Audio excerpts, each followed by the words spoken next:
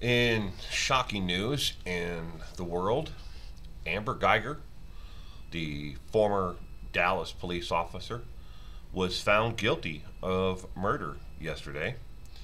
Her sentencing portion of the trial is continuing today. It wrapped up yesterday with no decision, and like I said, it will continue today on it. She is facing up to 99 years in prison, but she won't get anywhere near that. Now, according to the Department of Justice, the average is right around 15 years in prison for first degree murder. Now, I hate to break the bad news to the world out there and to the anti-defamation league. She won't get 15 years, and even if she's sentenced to 15 years, she'll probably be out in 6.5. That is the overall statistics, according to the Department of Justice, on white versus black American crimes of violence. And it's reversed if it is black against a white person. If it was a black officer against a white person who would have done this, the officer would have gotten closer to the 15 years he would have to have served before he would be eligible. Yeah, systemic racism is very much alive when it comes to the justice system here in America. Now, let me back up just a little bit on the Amber Guyger case, in case you're not aware of the circumstances in this case. Amber Guyger, the Dallas police officer, had worked more than her average shifts leading up to the 7 days prior to the events that took place on this day. The actual day the shooting took place, she had worked an extra long shift that day, came home, and instead of going to her apartment, she walked one extra floor up the apartment stairs to an apartment that she thought was hers. Now, I want you to close your eyes for a minute here. I want you to do this little exercise with me. She had walked an extra flight of stairs up to the and so she's on a concrete landing outside of the apartment. Outside of Amber's apartment, there is no floor mat that is outside of her apartment, but outside of Botham's apartment, there is a floor mat that says "Welcome." Your eyes are closed now. The first thing that you see is the floor mat. You reach for the door, and it's unlocked. Now you know that you locked the door when you went to work. You enter into the apartment. The first thing you see is a chair. A chair that does not belong to you. You've never owned a chair like this chair.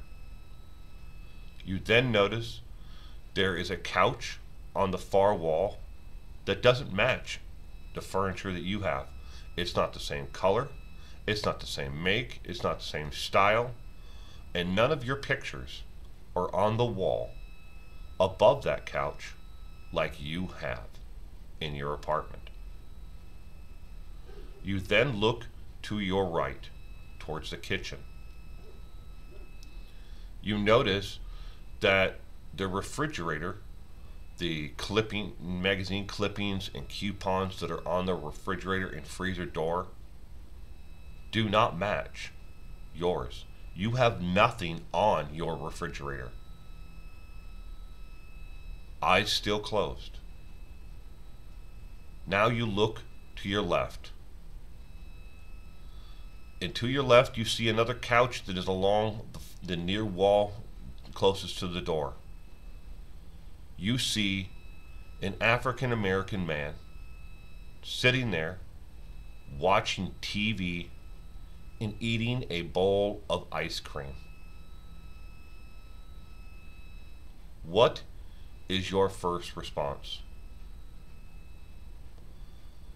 I know you're tired. You've worked a long day at work, a very stressful job. There is an African American man sitting on the couch, watching television, eating a bowl of ice cream.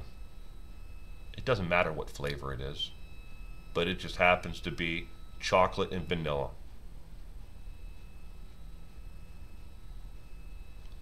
What is your first reaction? Is it, what the hell are you doing in my apartment? Is it, this isn't my apartment? Or is it, pull out your handgun and fire twice at the individual, striking him once directly in the heart? Now, he has no weapon. He's not making any moves towards you. He's just as shocked to see you standing in his apartment as you are of him sitting on the couch eating that bowl of ice cream in such a menacing way.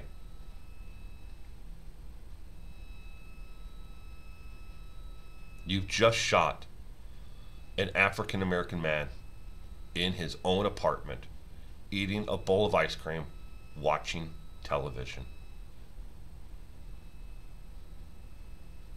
What's your next reaction? Is it to call 911?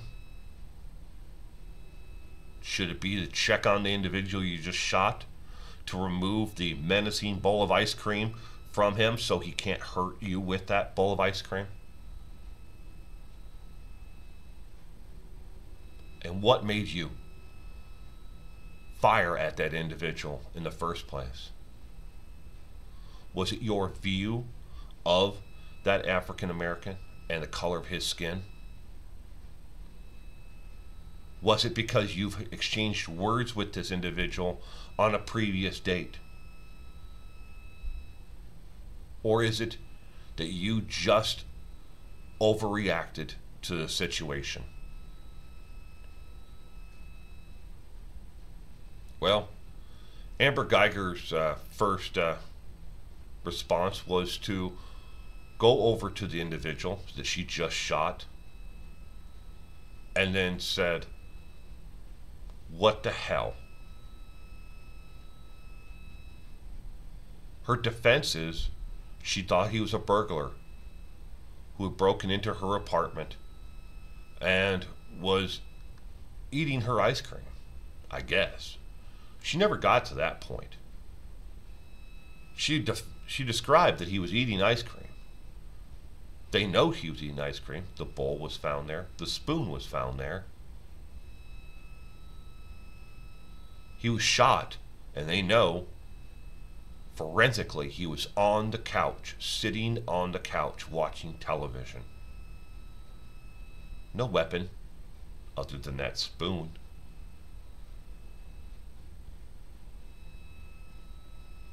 Her self-defense claim was denied. No one on the jury really believed that she thought that this individual was a harm or a risk to her, or that she should have known that that he was in his own apartment. She shot and killed an unarmed black man sitting on his couch, eating ice cream.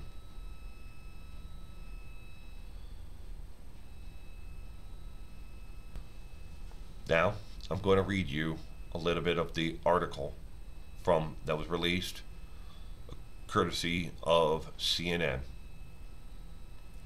Former Dallas police officer who killed an unarmed black man in his apartment has been found guilty of murder Tuesday. A rare conviction in a high-profile police shooting and a verdict that civil rights activists heralded as a victory for police accountability. Amber Guyger said she thought she was entering her own unit, 1 below, when she encountered 26-year-old Botham Jean last year and mistook him as a burglar. Guyger, an off-duty police officer who had just finished a long shift, fired 2 shots at Jean, who had been watching television and eating ice cream. After dramatic 7-day trial, the jury rejected Guyger's self-defense claim and delivered the Jean's family attorney called a historic decision.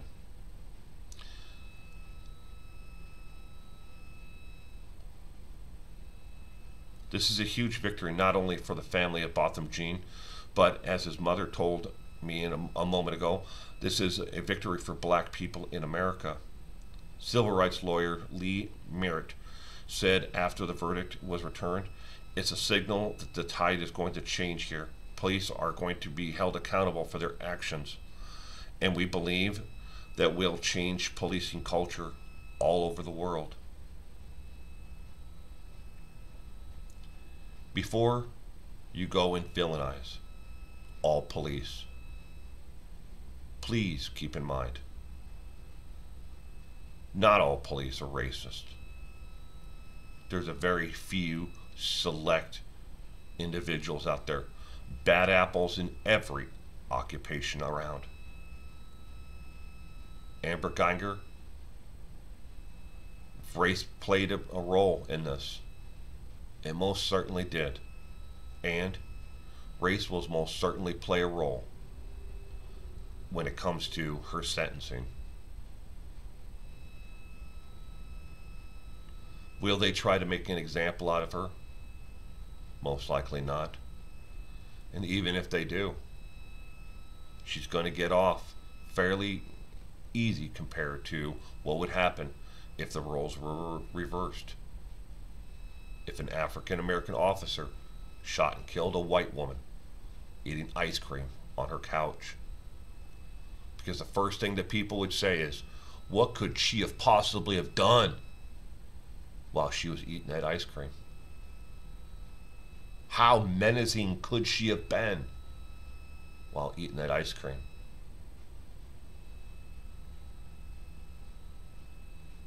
Botham Jean, how menacing could he have been while he was eating that ice cream? What could he have possibly have done that was threatening to her while he sat on a couch and she was more than 7 feet away?